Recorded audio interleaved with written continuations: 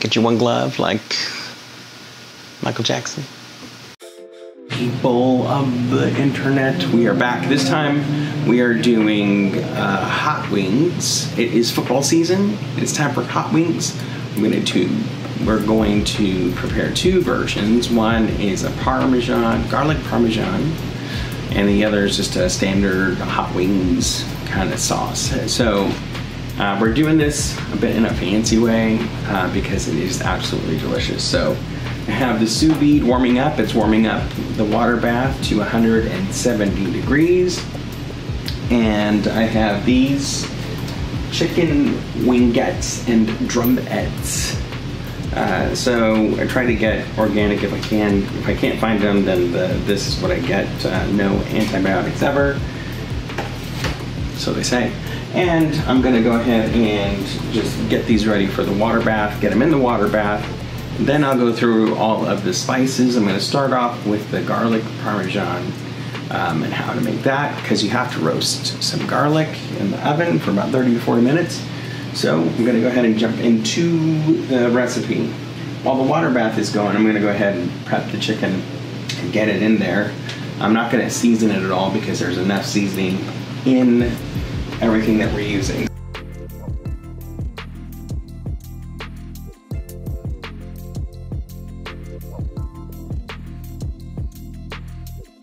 Here's one batch. And what I'm gonna do is I have a big bag, and you can see that. I'm gonna spread them out a little bit more when I get ready to seal the bag, because I don't want to deform them. I just want to be all crushed up together. I'm gonna take my time and lay it out properly. And so here it is. You'll see the original line that I had. You see the liquid that went up to the top while I dried it, and then I added this second one here. It looks all good. My water is only at 153 degrees, but it's okay. You can go ahead and drop these in. The thing you want to make sure is that it's just submerged under the water line.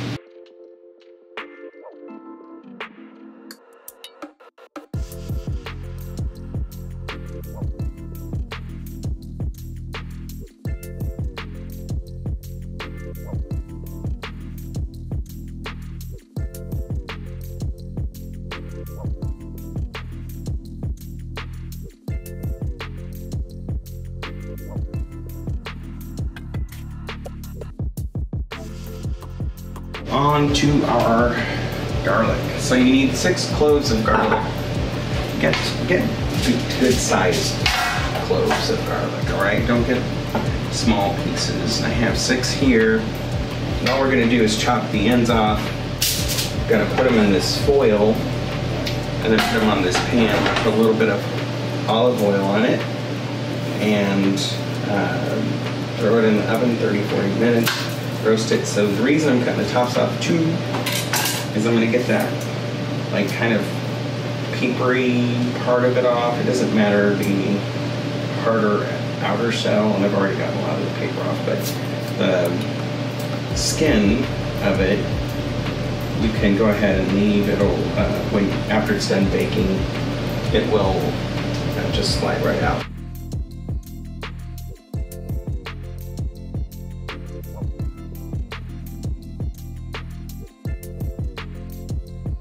I'm gonna take my garlic cloves in here. It's gonna make a little like bowl with the foil. So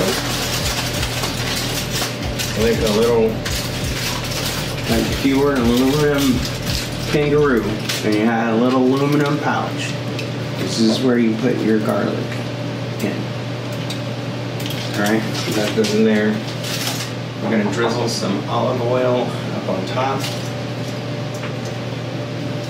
I like to do a little bit of a lot of olive oil because it's delicious when it all comes together. So half a tablespoon or so, but be good with it. Be nice and generous, it'll be good to you.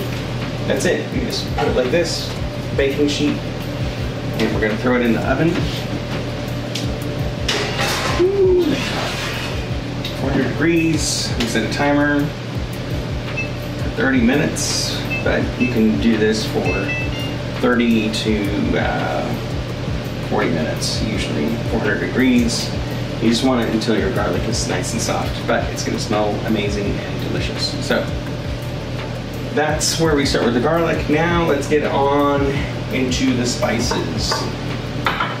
So the spices are, it's pretty easy to put this together because it's always 1 tablespoon of all of these, 2 tablespoons of all of these, and just something to put it in and mix it. So what are all of these? Easy. Tablespoon of marjoram, basil leaves, oregano leaves, thyme leaves, and freshly ground black pepper, 2 tablespoons of crushed red pepper, and salt. Simple, right? So all of that's just gonna go in here. And to make it easy, I have this nice little measuring cup thingamajigger, and I'm just gonna pour all my stuff in here.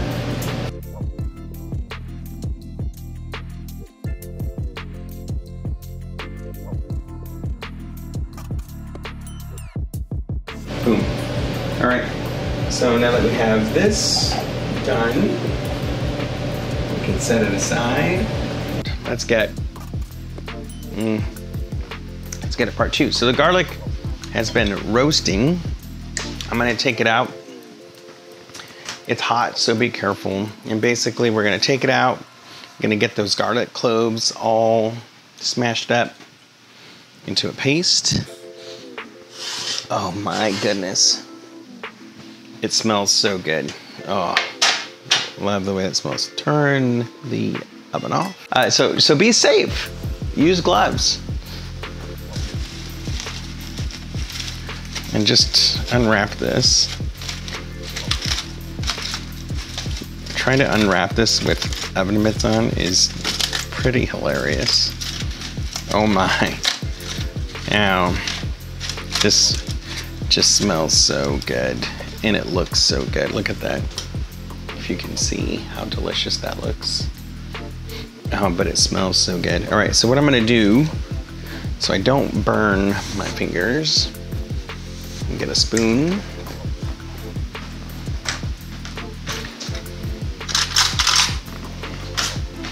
Take one out. I have this lid here. I'm just gonna set it on that lid. Just wanna get them out of the foil. Let them cool down a bit.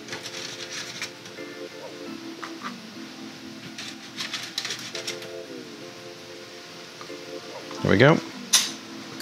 And this has already cooled, it's not too bad.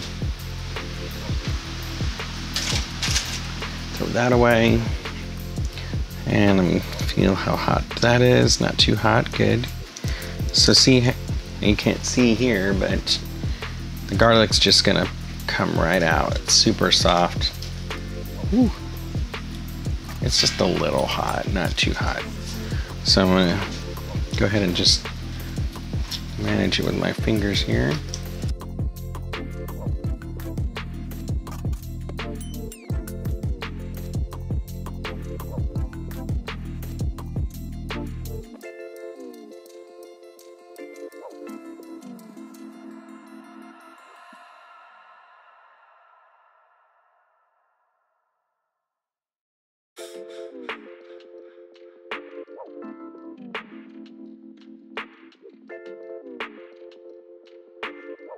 I'm just gonna do this.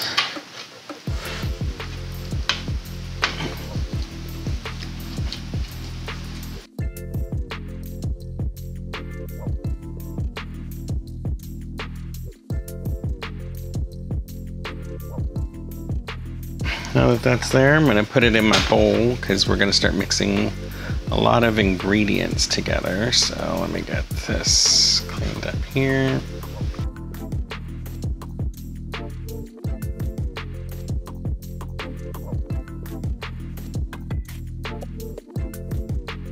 So then the next thing we have is a ½ cup of mayonnaise. I went ahead and measured it out because no one wants to see anybody scooping mayonnaise from a jar and shoving it in a ½ cup. It's just doesn't make for good videos. I might do a whole ASMR video of me just getting a jar of mayonnaise and putting it into smaller containers. That would be amazing. My wife is begging me not to do it, which means now I must. 2 tablespoons of grated Parmesan cheese. Put that in there. I will also incorporate 1 tablespoon of our dry seasoning blend. And this is why I say you want to make a lot, because this will last you for many batches of wings. Well, I say many, but you never know what many is depending on how many wings you eat. So a tablespoon of that. I'm also going to put in a tablespoon of apple cider vinegar. This is my arch nemesis here, and we only have a little left, so maybe I might not be able to get it. How about that? This is just a miracle. Every recipe some of the ingredients I've had have been just enough. Normally you would use a tablespoon of corn syrup. We don't use corn syrup here, so as a replacement, we have agave nectar. And so I will do a tablespoon of agave nectar. This is our sweetener thickening agent. And then the last thing, well, a couple things. We have a teaspoon of lemon juice that we need to put in here. In here, we have our 6 garlic cloves, half a cup of mayonnaise, 2 tablespoons of Parmesan cheese, 1 tablespoon of agave nectar or corn syrup if that's your preference, a tablespoon of apple cider vinegar, 1 tablespoon of our dry seasoning blend, and a teaspoon of lemon juice. So there you have it. It's all in here. What I'm going to do is just mix all of this up.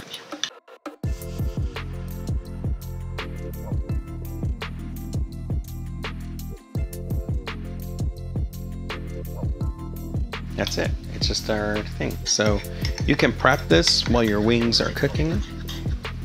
Get it all nice and ready. Mixed up. Throw it in the fridge, and you're good to go. And the next thing we're going to do is make our hot sauce for our our second batch of wings, and that's not nearly as complicated, I promise you. Not so many steps or anything like that. It's just simple. So let me get everything set up for that. We'll be right back.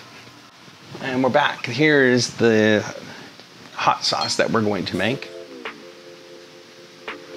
This is by far the most simple sauce and the easiest sauce. So small pot, 1 stick of butter, 1 cup of Frank's Red Hot Original, 2 tablespoons Worcestershire, 1 teaspoon garlic powder, granulated garlic powder, and 1 tablespoon of distilled white vinegar. So all we're going to do is take our stick of butter.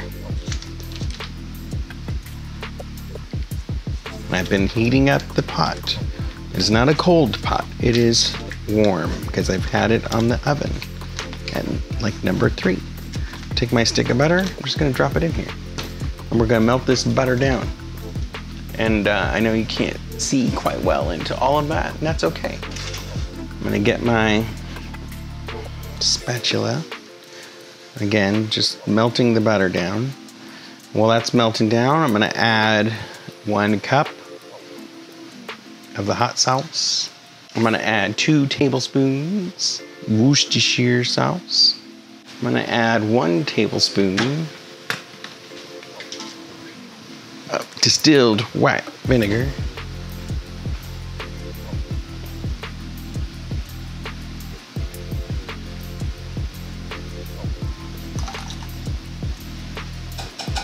Ugh, can't stand the way vinegar smells. Ugh. 1 teaspoon of garlic powder, granulated garlic powder. Boom. And all we're gonna do is just mix it all up. And when the butter's finished melting, and you know it's all good, just make sure it's all incorporated. I'll show you what it looks like here in a second.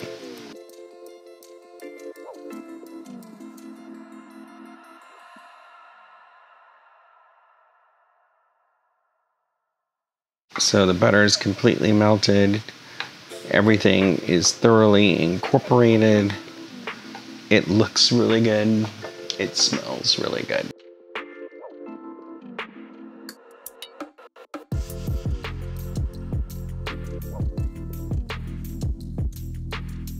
And we're done. So that's your hot sauce. So be ready when the wings are ready. I'm gonna take them out, pat them dry, put them on the rack. I'm gonna get my blowtorch, which is one of my most favorite things ever that I've ever purchased. I'm gonna torch them. You'll get to see that. Then we're gonna coat our wings. I have some carrots and celery already cut up, ready to go. Some blue cheese dressing, and it's gonna be amazing. So anyways, that's all that's done. Have a glass of wine, and I'll see you in a bit.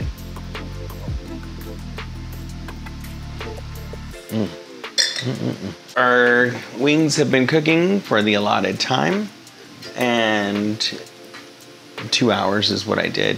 If they're frozen, do 3 hours, but fresh you could do really, like they're so thin and everything, you could do 1 hour to 2 hours. They won't overcook even if you leave them for 2 to 3, 4 hours. It's fine. It holds them at the right temperature. So some people do them at like 167, 165. I prefer to do it 170, so I know they're cooked all the way through, and they are delicious. One thing I did notice as I had checked is one of the bags started floating, so I did put some weights in here, and I'll show you what those weights look like. So I'm gonna go ahead and take my lid off. Gonna stop the sous vide. And these are just the weights that you can get for your sous vide that will hold your food down should there be any air in your bags if they're not sealed properly. So just remove those.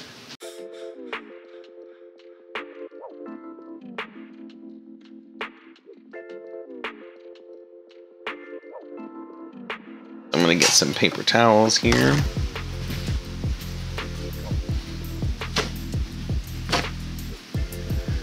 Cut open my bag.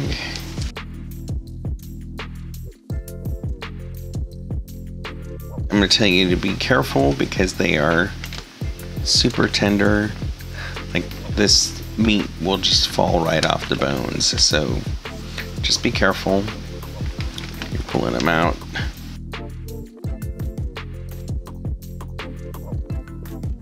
So first thing I'm gonna do with these, I'm gonna pat these dry because I wanna get these loaded up, and then I'll do the second bag and get them ready.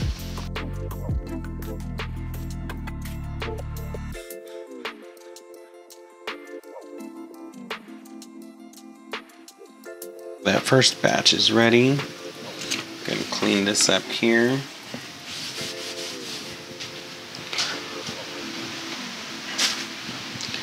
And I'm just gonna go ahead and get the second one ready to go.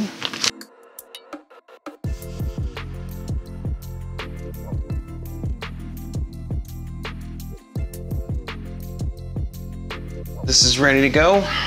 Let's go outside, flamethrow this thing. It's time to flamethrow our wings, and I have my trusty sous vide gun right here.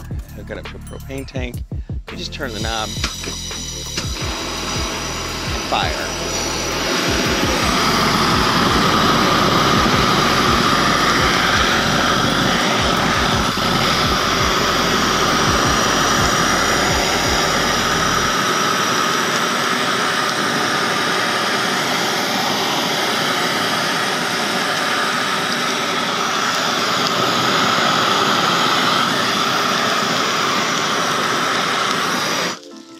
All I'm trying to do is sear the outside of these. I'm not trying to cook them, just want to get them crispy. So you can hear that going. Now I'm gonna flip them.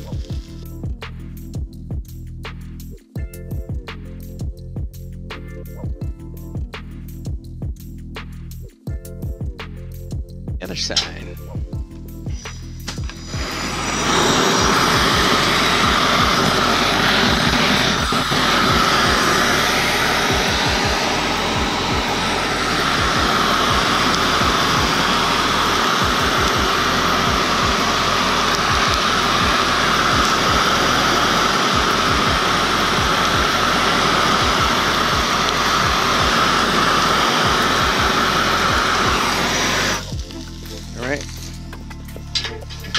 That part's done.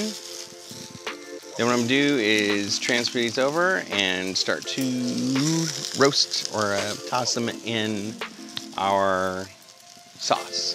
So I'll be right back to get things to toss it in the sauce. I have seared all of them. As you can see, I got 2 bowls and I have the sauce ready. I've gone ahead and put it in the microwave to warm it up a little bit since I had them in the fridge and I needed to get them nice and warm to get ready to toss. So all I'm gonna do is I'm not gonna pour all the sauce in there because you still want some for dipping. I'm just gonna kind of put what I think should go in there. Looking at it, you know, just want to cover enough of the wings. Get a good covering on those, very good.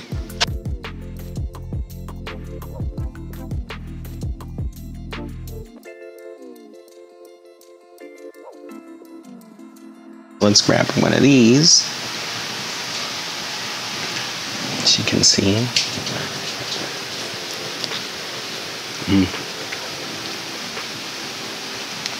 Oh.